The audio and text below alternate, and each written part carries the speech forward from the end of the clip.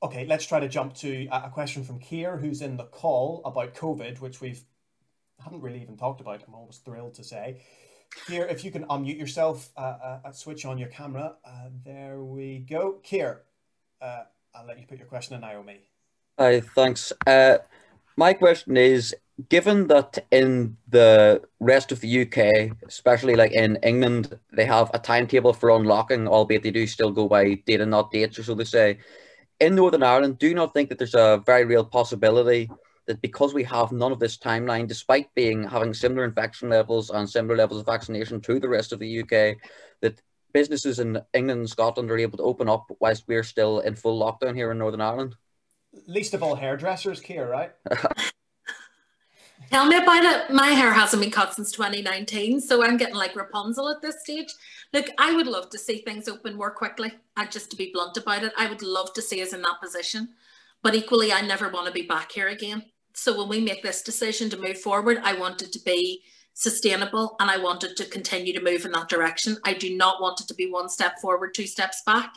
We got ourselves in an awful bind last year. The executive was in shambles around trying to get the lockdown unpicked and trying to have the relaxations.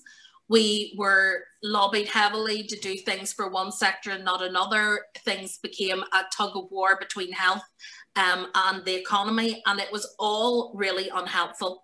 We gave indicative dates and people took them like gospel, like they'd been handed down on tablets of stone, and then planned to those dates. And then were outraged when we couldn't meet those dates, even though it was driven by the best of intentions. So in truth, I don't think we can give dates. I think what we can give people is honesty. We don't control the virus. At the minute, it controls us.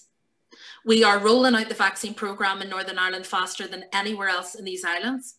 So we have, I think, an optimistic opportunity. I think we've got to focus on conditions, and we've set out in the pathways document what the conditions are that we're trying to meet in order that we can move forward. But Naomi, I'm glad, I mean, the pathway documents. I'm glad this time we focused actually in relaxations. We prioritised people, not businesses and not money and not all the other things, but people. Because, you know, I think a lot of us just really want to see our friends and family and haven't been able to do that for a long time. And I think by doing that and education, those are the two things we've prioritised so far. I think we will then test the water and see how that goes. We've already seen in other places where schools have returned, for example, that the infection rates start to rise again. So we have to be cautious. We have to move cautiously, and we can't give people false hope. But I think we can give them real hope. The vaccination program's going so well. Okay, I mean, you say you're not going to give dates, and I think a lot of people actually understand where you're coming from there. But you said it was based on data and driven by conditions. Why does a pathway document not say, for example, you know, what the R number needs to be, or you know, what the capacity of hospitals need to be? Because it's not that simple. Data in it. It's not that simple. I mean, this is part of the difficulty. This is not an exact science. It just isn't. If people want us to be able to say at a certain point when these two graphs come, I mean, I worked as an engineer for years and I'm used to data and evidence and how to weigh it. It's an inexact science. What we're doing is trying to balance the harms that cause, because lockdown causes harm. We know that.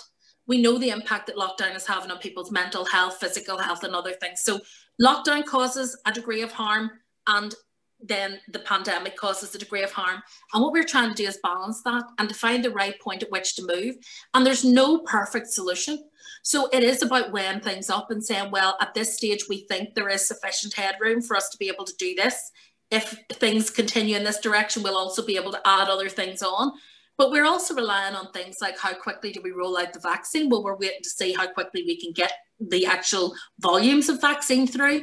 We're also dependent a bit on the weather, because we know for a fact that last summer, outside the flu season, we saw a major dip in the spread of COVID.